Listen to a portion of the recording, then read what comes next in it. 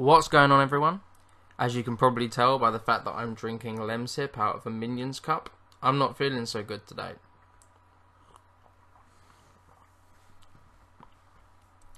Just a really quick one, just like before, to let you know that the emergency patch has now dropped, and we'll have a really quick look at it. So first we're going to go to Harada's Twitter account and have a look at what he tweeted out about it. So Harada says, the official patch note will be released soon, but I will upload notes here in advance. Please see attached image, thanks. And we will keep update as necessary, thank you. So some very adorable broken English there, we all like that. And we're going to have a look at this image now. Here is the full image that was posted, but with my infinite editing knowledge, I have managed to crop it so we can look at it a bit closer. And there we have it. These are the unintentional bugs that were in the game that have now been fixed. So let's have a closer look at these together now. Brian's 1 plus 3 plus 4, which is obviously his taunt, homing reverted to version 1.14 state. Basically, they tried to buff the tracking on Brian's taunt. Don't ask me why they ever wanted to do that in the first place, but they tried to buff the tracking on it. And what ended up happening was that his taunt would no longer catch tech rolls in a certain direction. I can't remember which way it was. I didn't actually end up running into any Brians, but basically that's been reverted. So now, if you do the double taunt, you're going to catch tech rolls after your wall combo at the wall with the taunt into back forward, jet upper, you know the deal, right? The next one is the big one, the one that we all knew was coming, the one that they were definitely not going to keep in the game. Lars, forward 2-1, timing of transition to silent entry wasn't as intended, now fixed.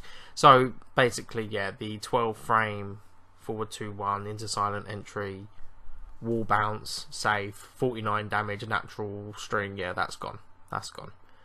So, good, you know, good that that's gone. I actually said earlier when I woke up and I felt this crab, and I was like, I looked at the patch notes and everything, and I was like, wow, okay, at least Lars mains are feeling worse than me.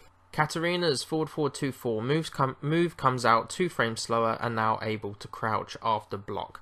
Right, so firstly let's clear this one up. Just like before, when everyone was saying that Shaheen's magic fall was going to be 13 frames and that Josie doesn't have her 13th frame while standing launcher anymore, this note is about the second hit. So the first hit, when input perfectly, which is very hard by the way, is still 13 frames. It's still a 13 frame launcher, which is, you know, very unusual, very impressive, but it really is a difficult input. You're not going to see it punishing hop kicks and such that often. I mean, obviously people can do it in videos, but you know, in matches that's not going to happen very often anyway. So basically it doesn't jail anymore. That's the big deal. It doesn't jail, you can duck it, and they slowed down the second hit to make it easier to duck it, essentially, right? So she can't just throw out this safe launcher anymore, right, that you'd have to duck on a read. You can now, like Shaheen's 4-1, once again, you can now block the first hit, duck the second hit, which means that it's still a very good move, but it's balanced, which is what you want from a patch, right? So, good stuff.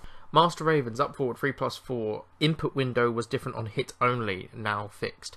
I didn't hear anything about this one, and I don't know anything about this one, sorry.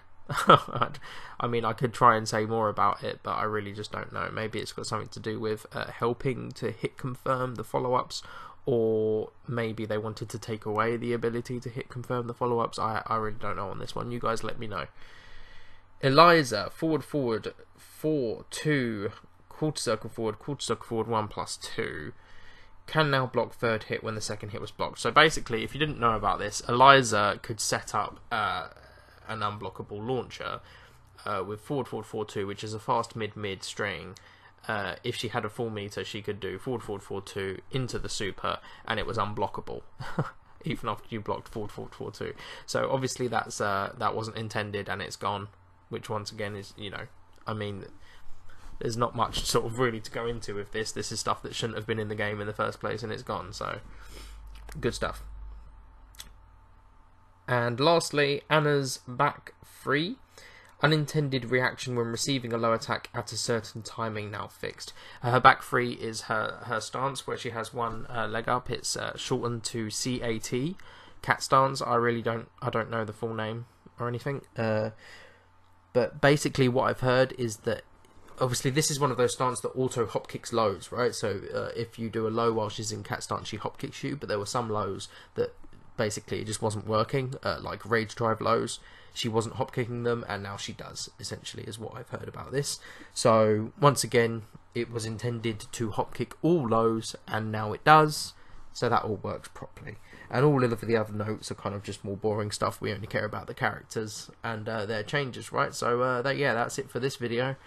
These are the changes. They've basically fixed all of the bigger things. They've fixed all of the bigger things that people were complaining about, and it will be interesting to see whether we find some more stuff that they want to get rid of later. But all of the really big, nasty, definitely shouldn't have been in the game, breaking the game kind of things are gone. All good. I'll see you again soon, guys, with another video.